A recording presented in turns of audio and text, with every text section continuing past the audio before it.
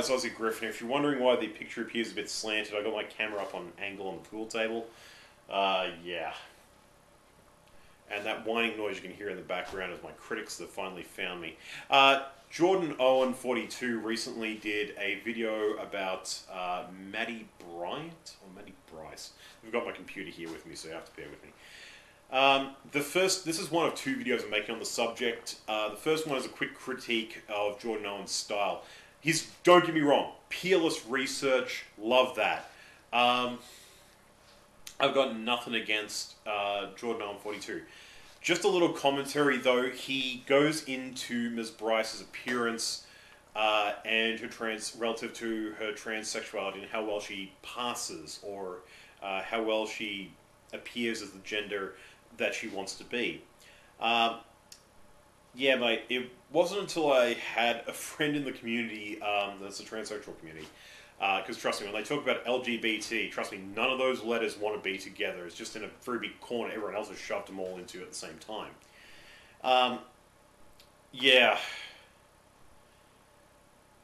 When it comes to passing as a desired gender, that's a really sore point, mate.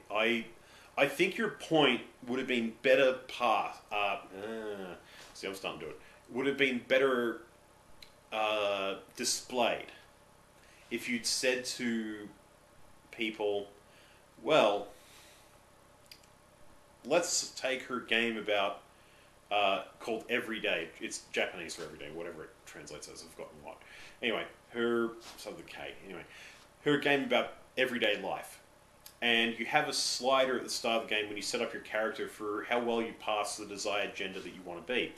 And you then use that to, one, get better reactions out of people and feel, maybe even add a thing in where you feel like a fraud, and how much of a fraud you feel like, relative to some other factors. Or two, that scale also determines how violent people's reactions are, or or how funny they are when they find out about your past. I'm just saying. So, yeah, you could have done that without bringing up the personal stuff. It does make your points look a little bit shallow. Anyway, second video is coming up. It's going to get into her stuff. And don't get me wrong, the rest of what you said, mate, was dead on. I'll get into that in a second. You have a good one. I'm Aussie Griffin. And just remember, people, it's a really big sore point. Until I had a friend in the community who was nice enough and forgiving enough to explain that to me.